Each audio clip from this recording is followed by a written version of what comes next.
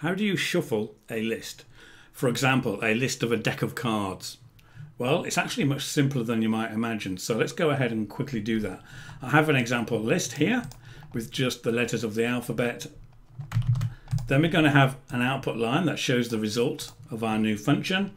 So we're just going to join together the output of our new shuffle method.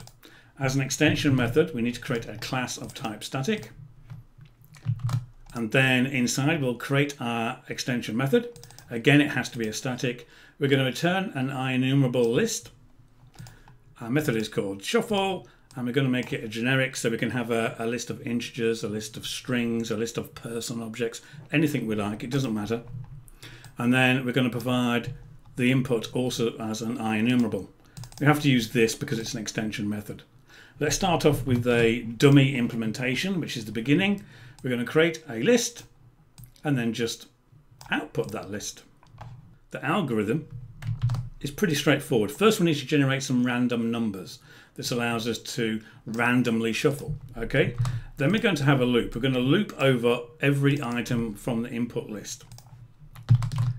Next up, we need to decide which position inside the list we're going to use as the target for a switch.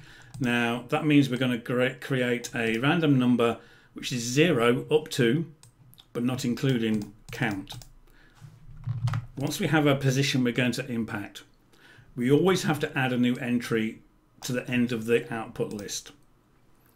But the value we add is going to be dependent. For example, if we're trying to put it at the end already, because our random number is the end, then we simply put the entry in there. If not, we're going to take our random position and put it at the end. Finally, we override the random position with the entry value. So what does this really mean? It means the first time we come in here, the list, our output list is 0 length. So our random is going to return 0, of course. In that case, position 0 is equal to 0 length. Just add entry onto the end.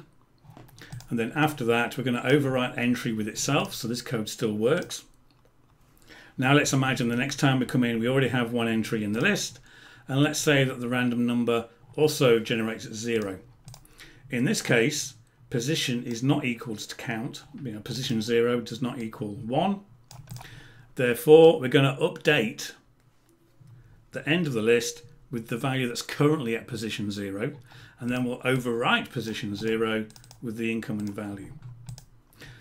Looks a bit complicated, but it's actually pretty straightforward. And by doing this, the output list will be just a random combination of the input with a proper random distribution. So let's double check it works.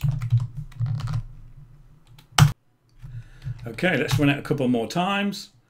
And each time we should get a different combination, as you can see, sometimes starting with B, then D, then C, and so forth. And the advantage of this being an extension method is we can apply shuffle to any list, whether it's an array, a list type, a dictionary, anything you like really. So hopefully you've enjoyed that. If so, give this video a like, and I'll see you next time.